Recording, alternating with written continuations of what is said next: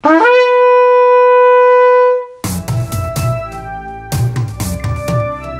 is the eye of my strength, which teacheth my hands to war, my fingers to fight, my goodness and my fortress, my high tower and my deliverer, my shield and he whom I trust, who subdueth my people under me. I am, what is man that thou takest knowledge of him, or the son of man that thou makest account of him? Man is like vanity, his days are as shadow that passeth away. Bow thy heavens, O I am, and come down, touch the mountains, and they shall smoke. Cast forth lightnings and scatter them, and shoot thine arrows, and destroy them. Send thine hand above, rid me, and deliver me out of great waters from the hands of the strange children, whose mouth speaketh vanity, and their right hand is a right hand of falsehood. I will sing a new song unto thee, O God. Upon the psaltery and instruments of 10 strings will I sing praises unto thee. It is he that giveth salvation unto kings, who delivered David his servant from the hurtful sword. Rid me, deliver me from the hand of strange children, whose mouth speak vanity, and their right hand is a right hand of falsehood. And that our sons may be as plants grown in their youth, that our daughters may be as cornerstones polished after the similitude of a palace. That our garners may be full, affording all manner of store. That our sheep may bring forth thousands and 10,000s of our streets, in our streets. And that our oxen may be strong to labor, and that there be no breaking, nor going out, that there be no complaining in our streets. Happy is that people that is in such case, yea, happy is that people whose God is the I am. All praises to he who possesses all things, even he who is yet to come. Yes, we've just read from Psalms chapter 144. Deliver me from the hands of evil spirits, who have sway over the thoughts of men's hearts, and let them not lead me astray from thee, my God. Establish thou me and my seed, that we go not astray from henceforth and forevermore. Jubilees chapter 12 and verse 20. Oh yes, good morning, good afternoon, good evening, those of you on this platform, and, or should I say YouTube. Yes, we thank God for all of you. And we thank God for all that you would share these videos with. Yes, we thank God for them also. But we're here, and we're just somehow this thing went out. Well, with a hand clap of praise, we thank God for those of you. We thank God for those of you who have just subscribed, and we thank God for those of you who have been with us since the beginning, and we thank God for those of you who have been thereafter and here and there's about, and those of you that are about to subscribe. We thank God for you. Henceforth and forevermore, we thank God for you. Yes, because it's about you. Yes, it's about you. That you might see your God in peace, and throughout all eternity be with him. Yes, that's what it's about. There's so much going on in the world at this time, and so many people being unalived and deceived, destroyed, and all manner of evil going forth. But these things are to be. You say, why are they to be? Well, from the beginning, there has been a jealousy happening not only in heaven, but also on earth. Even as we read in the Psalms, we find out that these people that the psalmist was talking about were not the people that are jealous and evil of this time. They absolutely were not. They were the same color, the same hue, just another brother. That's what it is. This is a spirit. This is a spirit. So you're going to have to understand that this is a spirit that gets upon those whom God have allowed his wrath to infiltrate, or should I say possess, to come at you with all jealousy, because you will not turn unto the Most High. Many of you stay in your Christianity, you stay in your different, should I say, denominations of the government of the Most High. This commandments, all the holy books you've manipulated them, you've made them to seem as though they're this. This is the jealousy. This is the jealousy and the chastisement of the Most High toward his people. See, we say what it is, we can't put our finger on it. Why are these people doing this? I know why they're doing it. And you look at that jealousy, and you look at that devil, and you sit up there and you say, I'm going to live what God tell me to live. I'm going to be what God tell me to be. I'm going to learn and know, and I'm going to understand my God, that I might serve him in all honesty and righteousness, which is his laws, commandments, statutes, and ordinances, even commandments. Yes. These are the things we're looking for. Now we're in Judges chapter 11. We find out that this is a transitional period where Israel is about to reject the Most High. The book of Judges itself is just giving a historical account of what happened. Why are you so persecuted, black man, or so-called black man, or Israel, or children of Jacob? Saying, why are you so persecuted? Here is where it starts. Before this, after the deliverance from Egypt, after the deliverance and driving out all the children of the Canaanites, which were possessing a land that was not theirs. Now here your ancestors come, here your forefathers come. And they take the land. They under Moses, when they were told to go into the land, they were led to the land and conditioned that they might take the land. And then under Oshay, whom you know as Joshua, now here they are in the land, taking over different parts of the land, and it's being divided amongst each other. See, the colonizer is doing the same thing. God allowed it to be put in his mind to do the same thing over Africa, the United States, Australia, and all these things, because idolatry. That first commandment is so important. You shouldn't have nothing in you should be so careful and so tedious about having idolatrous things in your home, idolatrous things in your place, wherever you go, to avoid and shun idolatry, to hate it with a fervent hate. Trinkets and things that are not right before the Most High. These things you should be, or we should be, very cautious about.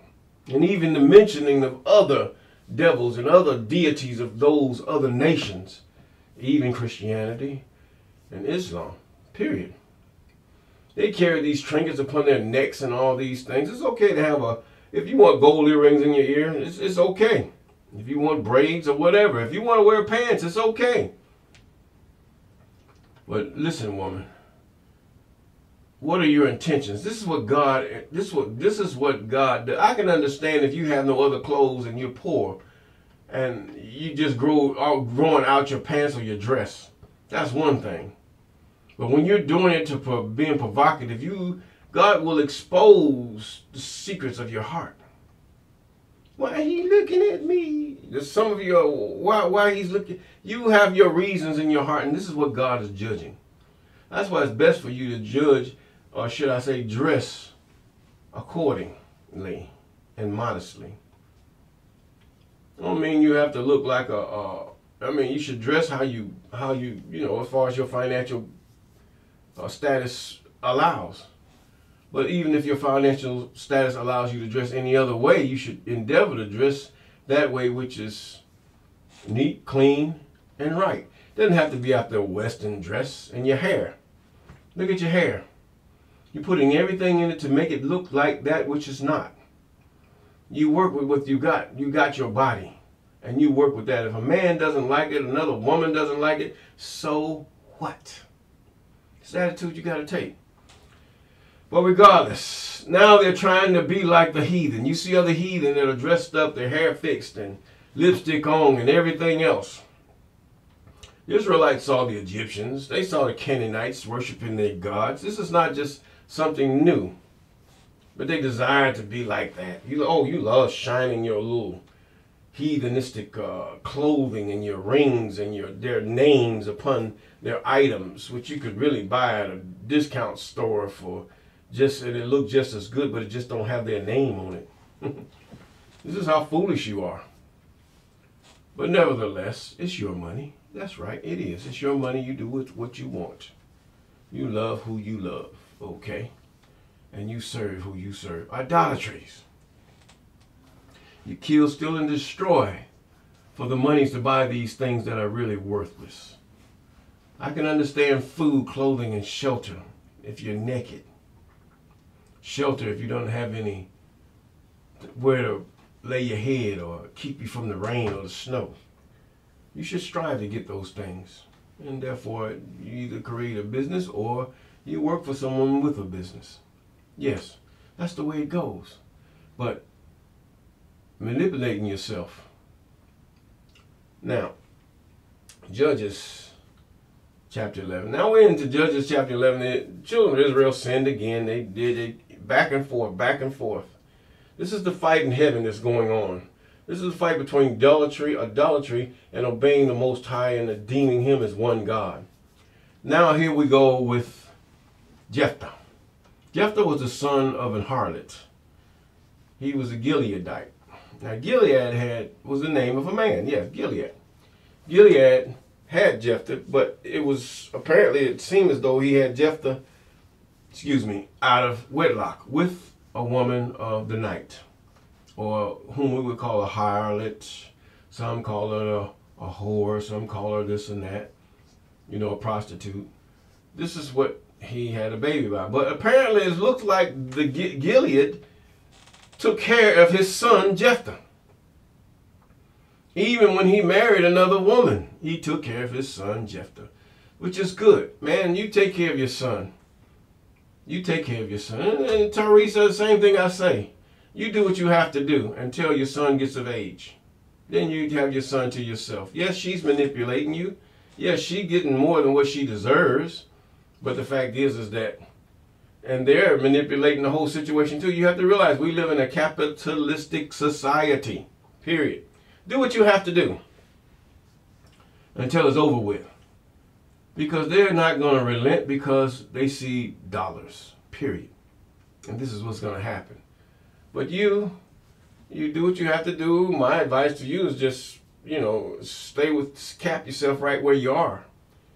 See, they know what they're doing. They don't care. As far as you're concerned, you can die.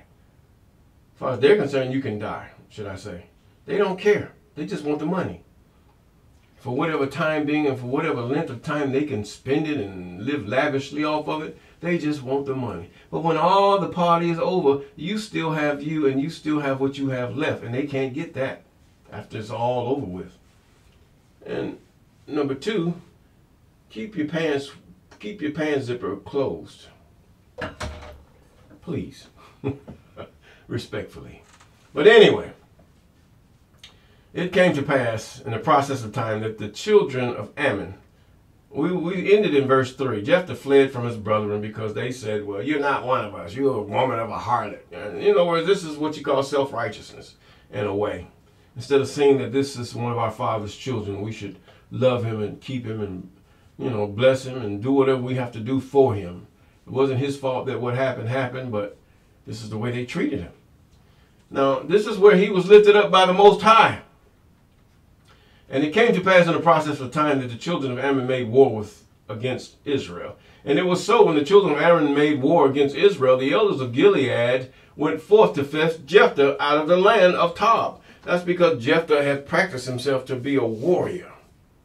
One who would war and who knows war. This is why you, man, should understand not only the weaponry of war, but you should also understand the tactics of war. Not only psychological insertion and all these things, and just keep quiet about it. Just enjoy it. Because this is the way the world is built up, because the watchers have taught men these things that they shouldn't be. Now, you can understand what comprises of war: greed, jealousy, all kind of lies and deceit. But all of it is for food and women, period. Bring it down to plain things. And color, trying to preserve your seed. Fear. War consists of a lot of these things. I can't name them in any other order, but the fact is, it consists so much depending on each situation. War consists of these things. And only the other party is the opposition of the ones who are aggressing is the one who they defend, because the aggressor wants what the defender has, or the defender has taken what they had stole from the aggressor. So war has so many parameters. How did he teach men war? Okay. Now, and verse 7, Jephthah said, we're in Judges chapter 11, verse 7. And Jephthah said unto the elders of Gilead, did you not hate me and expel me out of my father's house? Why are you come to me now when you are in distress? In other words, you didn't like me, but you found out I was one who's well versed in war. I understood war. I understood how warfare works. But now here you are coming to me because you are being in distress. And the elders of Gilead said unto Jephthah, therefore we turn to thee again to thee now, that thou mayest go with us and fight against the children of Ammon, and be our head over all the inhabitants of Gilead. And Jephthah said unto the elders of Gilead, if you bring me home again to fight against the children of Ammon, and the I am deliver them before me, shall I be your head? In other words, am I going to be your king? Now, these are the times where kings are trying to get into Israel, when God is their king. And the elders of Gilead said unto Jephthah, the I am be witness between us, if we do not so according to thy words. In other words, we're going to make you king. It's in his heart, I want to lead you. I want to be the big cheese. I want to call the shots. Don't work like that. It's I want to serve you. I want to make sure you have what you need, and the defense, the infrastructure, all these things that you need, and that we can be one peaceful people. But peace, in this day and time, you have to have the weapons of war to even have peace. And Jephthah went with the elders of Gilead, and the people made him head and captive over them. And Jephthah uttered all his words before the I am in Mizpah. Now he knew God too. He knew the Most High. And Jephthah sent messengers unto the king of the children of Ammon, saying, what hast thou to do with me, that thou art come against me to fight in my land? And the king of the children of Ammon answered unto the messengers of Jephthah, because Israel took away my land when they came up out of Egypt from Arnon, even unto Jabbok and unto Jordan. Now therefore restore these lands peacefully. But they did not know, the children of Ammon did not know the thing about their forefather Canaan, and that God had willed that that land should come back to Shem. It was the land allotted to Shem.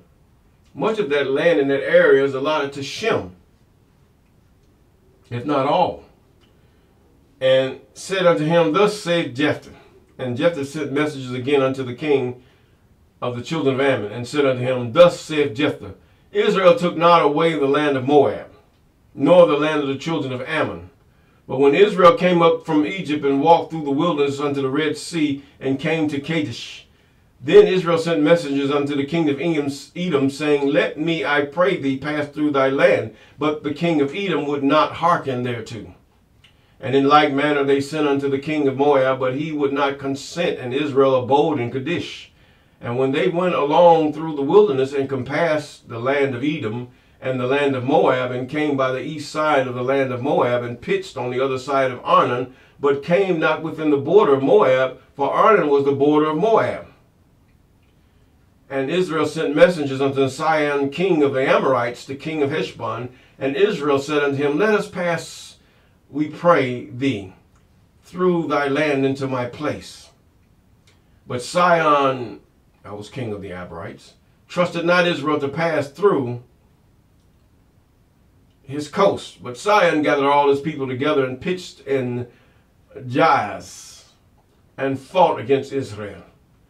And the I am God of Israel delivered Sihon and all his people into the land of Israel, and they smote him. So Israel possessed the land of the Amorites, the inhabitants of that country, and they possessed all the coast of the Amorites, for Arnon even Jabbok unto Jabbok, and the wilderness even unto Jordan.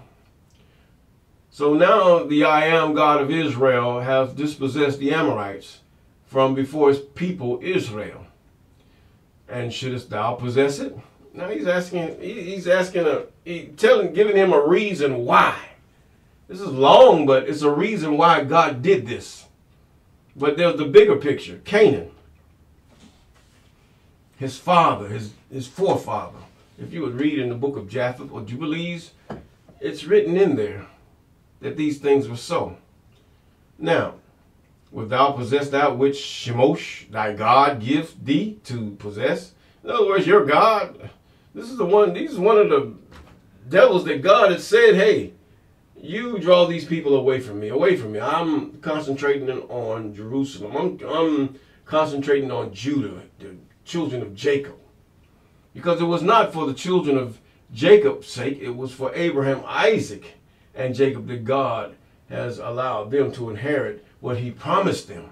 It's not by their righteousness or anything. Now, let's cause this again. So whomsoever the I am our God shall drive out from before us, them we will possess. And now art thou anything better than Balak the son of Zippor, the king of Moab? This is the one they called Balaam. He called Balaam to curse the children of Israel, but Balaam was a soothsayer. So God talked to Balaam. Balaam was one who had the gift of talking to spirits or devils or hearing what the spirits had to say. Not God, the Spirit of God, but the Spirit of God talked to him. Or a spirit from God talked to him and conversed with him and told him, you will not curse my people. No, you're not going to do that. So again, verse 26, he says, now while Israel dwelt in Heshbon and her towns and in Aor and her towns all in the city that be along the coast of Arnon 300 years, why therefore did ye recover them within that time? Therefore I have not sinned against thee, but thou hast done me wrong to war against me. The I am the judge be judge this day between the children of Israel and the children of Ammon. Howbeit the king of the children of Ammon hearkened not unto the words of Jephthah, which he sent him. Yes. When then the spirit of the I am came upon Jephthah, and he passed over Gilead and Manasseh, and passed over Mizpah and Gilead, and from Mizpah of Gilead he passed over unto the children of Ammon. And Jephthah vowed a vow unto the I am, and said, if thou shalt withal fail to deliver the children of Ammon into my hands, then it shall be that whatsoever cometh forth of the doors of my house to meet me, then I will return in peace from the children of Ammon, and surely be the I ams, and I will offer it up for a burnt offering. Oh, he made a grave mistake here. But even so. So Jephthah passed over in verse 32 unto the children of Ammon to fight against them, and the I am delivered them into his hands. Yes, he did. I mean, because this is what Jephthah said unto the king was true. In verse 34, he says, 33, and he smote from Aor even unto Menith, even 20 cities, unto the plain of the vineyard, with a very great slaughter. Thus the children of Ammon were subdued before the children of Israel. And Jephthah came to Mizpah unto his house, and behold, his daughter came out to meet him with trembles and with dances, and she was his only child. Oh. Beside her he had neither son nor daughter. And it came to pass, when he saw her, that he rent his clothes and said, Alas, my daughter, thou hast brought me very low. Thou art one of them that trouble me, for I have opened my mouth unto the I am and cannot go back. It's better to not make a vow than to make one. Whether you break it or not, you're going to be accountable for it. Now, either way for good or evil. Now, he said unto him, My father, if thou hast opened thy mouth unto the I am, do me according to that which he hath proceeded out of thy mouth. For as much as the I am has taken vengeance for thee of thine enemies, even the children of Ammon. And he said unto her father, Let this thing be done for me.